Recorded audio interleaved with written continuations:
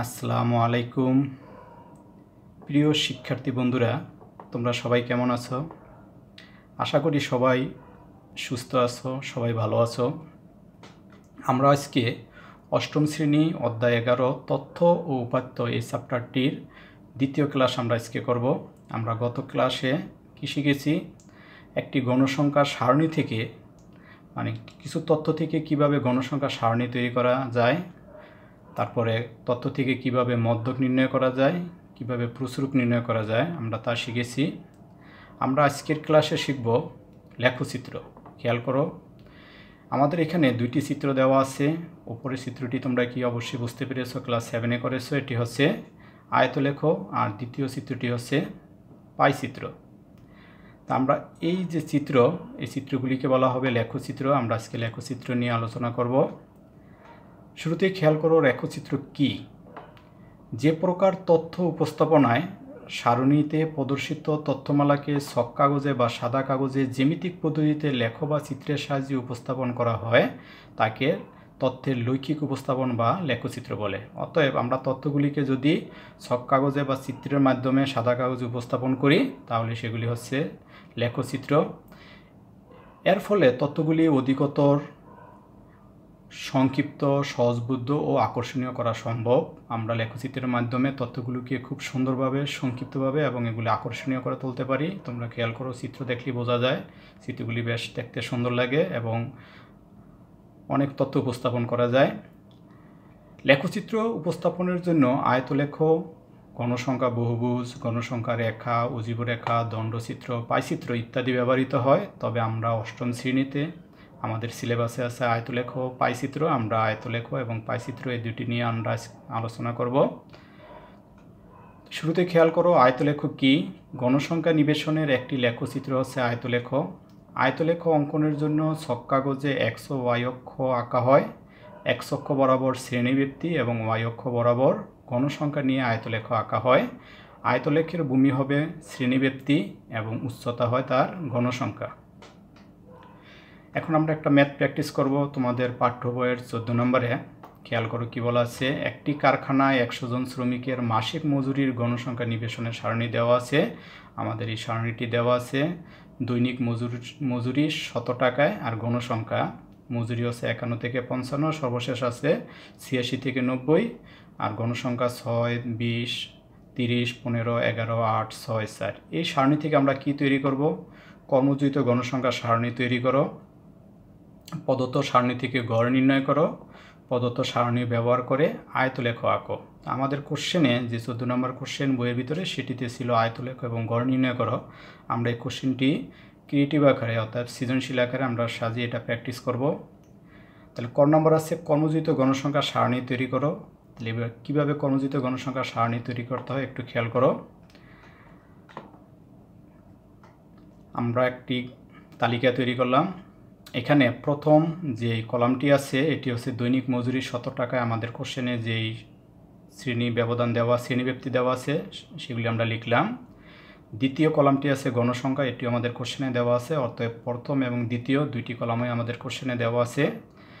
তৃতীয় যে কলামটি আছে সেটি হচ্ছে কর্মজীবিত গণসংখ্যা। এটি আমরা কিভাবে তৈরি করব একটু খেয়াল করো।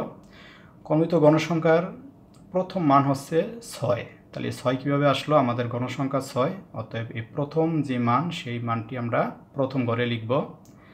এবার দ্বিতীয় গণসংখ্যা কত? 20। এই 20-এর সাথে 6 যোগ করব, যোগ করলে কত আসবে? 26। এই 26 হবে দ্বিতীয় কর্মজীবিত গণসংখ্যা। তৃতীয় গণসংখ্যাটি হচ্ছে 30। 30-এর সাথে দ্বিতীয় কর্মজীবিত গণসংখ্যা 26, অর্থাৎ 26 এবং 30 যোগ করলে 56। এই 56 হবে তৃতীয় কর্মজীবিত গণসংখ্যা। এভাবে আমরা পরের গণসংখ্যা যদি যোগ করি তাহলে চতুর্থ কর্মজীবিত গণসংখ্যা পাবো। 71-এর সাথে পরবর্তী গণসংখ্যা 11, সেটি যোগ করলাম 82। 82-এর সাথে 8 যোগ করলে হবে 90। 90-এর সাথে 6 যোগ করলে 96। 96-এর সাথে 4 যোগ করলে হবে 100। অতএব কর্মজীবিত গণসংখ্যার সর্বোচ্চ মান এবং গণসংখ্যার মোট গণসংখ্যা দুইটি সবসময় সমান হবে। তাহলে ক নম্বর শেষ। এবার আমরা আছি খ নম্বরে। খ নম্বর আছে গড় নির্ণয় করো। তাহলে গড় নির্ণয়ের যে তালিকা সেটা আমরা আগে তৈরি করি। 4টি কলাম লাগবে আমাদের। প্রথম দুইটি কলাম যে কোশ্চেনে দেওয়া আছে সে সেম দুইটি কলাম আমরা লিখলাম। এখানে আমরা গণসংখ্যাকে এফআই দ্বারা প্রকাশ করি। যেহেতু গড় নির্ণয় করব, গড় নির্ণয়ের সূত্র তোমরা জানো, গত ক্লাসে শিখেছো। যদি গণসংখ্যা থাকে সেক্ষেত্রে আমরা গড় নির্ণয় কীভাবে করি? গড় নির্ণয়ের সূত্রটি হচ্ছে summation FI XI divided by N. তার মানে আমাদের এফআই হচ্ছে গণসংখ্যা, এবার আমাদের একটা মধ্যমান এক্সআই লাগবে। তাহলে এক্সআই হচ্ছে কি? এক্সের ধারণাও তোমরা নিয়েছো গত ক্লাসে। মধ্যমান কিভাবে বের করতে হয়? কোনো একটা শ্রেণীর উচ্চসীমা এবং নিম্নসীমা দুইটাকে যোগ করে 2 দিয়ে ভাগ করলে যে মান পাওয়া যায় সেটি হচ্ছে মধ্যমান। অর্থাৎ প্রথম মধ্যমান হচ্ছে 53, দ্বিতীয় মধ্যমান কত হবে? 56 এবং 60 যোগ করলে যা হবে তাকে 2 দিয়ে ভাগ করলে হবে 58। এভাবে আমরা প্রত্যেকটি উচ্চসীমা নিম্নসীমা যোগ করে 2 দিয়ে ভাগ করলে আমরা মধ্যমান পাবো, কিন্তু সেভাবে অনেক সময় লাগবে, যার কারণে আমরা প্রথম মধ্যমান বের করে তার সাথে আমরা শ্রেণী ব্যবধান যোগ করে করে সামনের দিকে যাব। তাহলে শ্রেণী ব্যবধান এখানে কত খেয়াল করো। শ্রেণী ব্যবধান কীভাবে বের করতে হয়? কোনো একটি শ্রেণীর নিম্নসীমা এবং পরের শ্রেণীর নিম্নসীমা, এই দুটি নিম্নসীমা বিয়োগ করবা। বিয়োগ করলে কত হবে? 56 আর 51 বিয়োগ করলে 5। নিম্নসীমা অথবা উচ্চসীমা হচ্ছে 55, পরেরটি হচ্ছে 60। তাহলে দুইটার বিয়োগফল কত আসবে? 5। তাহলে আমাদের শ্রেণী ব্যবধান হচ্ছে 5। তাহলে মধ্যমান প্রথমটা 53, তার সাথে 5 যোগ করলে হবে 58, 58 সাথে 5 যোগ করলে 63। এরকম প্রত্যেকটির সাথে 5 যোগ করে করে আমরা সামনের দিকে যাব। সর্বশেষ কত পাবো? 88। তাহলে আমরা এক্স এর মান পেয়ে গেলাম, আর এদিকে এফআই এর মান দেওয়া আছে। তাহলে আমরা এবার এফআই এবং এক্সআই গুণ করব। তাহলে এফআই প্রথম মান হচ্ছে 6 আর এক্সআই এর প্রথম মান হচ্ছে 53 এবং 6 গুণ করলে হবে 318, 20-এর সাথে 58 গুণ করলে হবে 1160। এরকম এফআই এর সাথে এক্সআই আমরা গুণ করতে থাকবো। সর্বশেষ আছে 4 এবং 88 গুণ করলে হবে 352। অতএব আমরা এফআই এক্সের যে মানগুলি আছে সবগুলি যোগ করব। যোগ করলে কি পাওয়া যাবে? Summation FI XI. আমরা গত ক্লাসেও শিখছি সামেশন এফআই এক্সআই মানে এফআই এক্সের যোগফল। তাহলে যোগ করলে কত হবে? 6665। তার মানে আমরা এফআই এক্সের যোগফল পেয়ে গেলাম। এবার আমরা কাজ করতে হবে কি? আমাদের গড় বের করতে হবে। আর এখানে মোট গণসংখ্যা হচ্ছে কত? এন এর মান হচ্ছে 100। তাহলে গড়ের সূত্র আমরা লিখলাম x bar equal to summation FI XI by N, অর্থাৎ 6665 বাই 100 কত হবে? 66.65। তাহলে আমরা গড় বের করলাম। ক নাম্বার এবং খ নাম্বার করলাম। এবার ঘ নাম্বার আছে প্রদত্ত তথ্য থেকে উপাত্ত থেকে কি বের করতে হবে? আয়তলেখ আঁকতে হবে। আমরা এবার আয়তলেখ আঁকবো। তাহলে ঘ নাম্বারে আয়তলেখ আঁকার জন্য আমাদের যেই দুইটি কলাম দেওয়া আছে, এই দুইটি কলামের সাথে আমাদের আরেকটি কলাম নিতে হবে, সেটি হচ্ছে অবিচ্ছিন্ন শ্রেণী। অবিচ্ছিন্ন শ্রেণী সবসময় যদি নিতে হবে তা না। তোমরা শুরুতেই খেয়াল করবা আমাদের যেই শ্রেণীব্যাপ্তি দেওয়া আছে সেগুলি কি বিচ্ছিন্ন শ্রেণীব্যাপ্তি নাকি অবিচ্ছিন্ন শ্রেণীব্যাপ্তি। যদি অবিচ্ছিন্ন শ্রেণীব্যাপ্তি থাকে তাহলে অবিচ্ছিন্ন কলামটি নিতে হবে না, আর যদি অবিচ্ছিন্ন না থাকে তাহলে অবশ্যই আমাদের অবিচ্ছিন্ন শ্রেণীটি করে নিতে হবে। তাহলে তোমরা খেয়াল করো 51 থেকে 55, 56 থেকে 60, অর্থাৎ প্রথম যেই শ্রেণী আর পরের যে শ্রেণী দুইটা কিন্তু ভিন্ন। এটা কীভাবে বুঝবা? প্রথম শ্রেণীর উচ্চসীমা 55, দ্বিতীয় শ্রেণীর নিম্নসীমা 56, এই দুটি মান যদি একই থাকে তাহলে তোমরা বুঝবে এগুলি হচ্ছে অবিচ্ছিন্ন শ্রেণী। যেহেতু দুইটা দুই রকম, তার মানে এটি বিচ্ছিন্ন শ্রেণী। বিচ্ছিন্ন শ্রেণীর মাধ্যমে আয়তলেখ আঁকা যাবে না, সেক্ষেত্রে আমাদের অবশ্যই অবিচ্ছিন্ন শ্রেণী নিতে হবে। তাহলে অবিচ্ছিন্ন শ্রেণী নেওয়ার নিয়ম হচ্ছে নিম্নসীমা থেকে 0.5 বিয়োগ করতে হবে এবং উচ্চসীমার সাথে 0.5 যোগ করতে হবে। অর্থাৎ 51 থেকে যদি 0.5 বিয়োগ করি তাহলে হবে 50.5, আর 55-র সাথে যদি 0.5 যোগ করি তাহলে হবে 55.5। এরকম প্রত্যেকটি নিম্নসীমার সাথে আমরা 0.5 বিয়োগ করব এবং উচ্চসীমার সাথে 0.5 যোগ করব, তাহলে আমরা এই শ্রেণীগুলি পেয়ে যাব। তাহলে এখানে খেয়াল করো প্রথম শ্রেণী উচ্চসীমা 55.5, পরের শ্রেণীর নিম্নসীমা 55.5। অতএব দুটি সমান, অতএব এটি হচ্ছে একটি অবিচ্ছিন্ন শ্রেণী। এই শ্রেণীর মাধ্যমে আমরা সহজেই আয়তলেখ আঁকতে পারবো। আয়তলেখ আঁকার জন্য আমাদের অবশ্যই অবিচ্ছিন্ন শ্রেণী লাগবে। এবার আমরা আয়তলেখতে যাই। শুরুতে খেয়াল করো আয়তলেখ আঁকার জন্য তোমরা একটা গ্রাফ নিবা। মনে করো একটি গ্রাফের ভূমি অক্ষ হচ্ছে OX আর লম্ব অক্ষ হচ্ছে OY। তাহলে এখানে ভূমি অক্ষতে কী থাকবে? শ্রেণীব্যাপ্তি থাকবে। আমরা আগে শিখেছি আয়তলেখ যখন সংজ্ঞা শিখেছি, ভূমি অক্ষ হচ্ছে শ্রেণীব্যাপ্তি আর লম্ব অক্ষ হবে গণসংখ্যার সমান। তাহলে এখানে শ্রেণীব্যাপ্তির নিম্ন সীমা আমাদের কত দেওয়া আছে?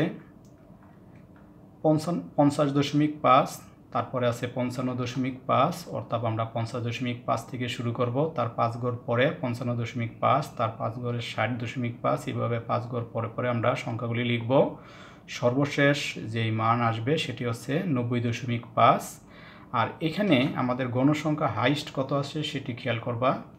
যদি হাইস্ট গণসংখ্যা এখানে আছে 30, যদি গণসংখ্যার মান যদি বেশি বড় থাকে সেক্ষেত্রে আমরা এখানে 5 ঘর পরে পরে 10 বা 20 এরকমভাবে নিব। যেহেতু এখানে আমাদের হাইস্ট গণসংখ্যা 30 আছে, সেই ক্ষেত্রে আমরা 5 ঘর পরে পরে কি লিখতে পারি? 5, 10, 15, 20, 25, 30। আমরা সহজেই 5 ঘর পরে প্রতি বর্গঘরকে 1 ধরে আমরা এটা সহজেই আয়তলেখ আঁকতে পারবো। আর যদি 5 ঘর পরে 10 লিখি তাহলে হয়তো এই চিত্রগুলি একটু ছোট হবে। তোমরা এই মানের উপর নির্ভর করবে যে যদি গণসংখ্যা বড় থাকে তোমরা এই শ্রেণীর যেই ঘরগুলি আছে বর্গঘরগুলিকে একটু বড় করবা, বড় করে ধরে নিবা। আর যদি ছোট দেওয়া থাকে তাহলে প্রতি বর্গঘরকে 1 ধরবা।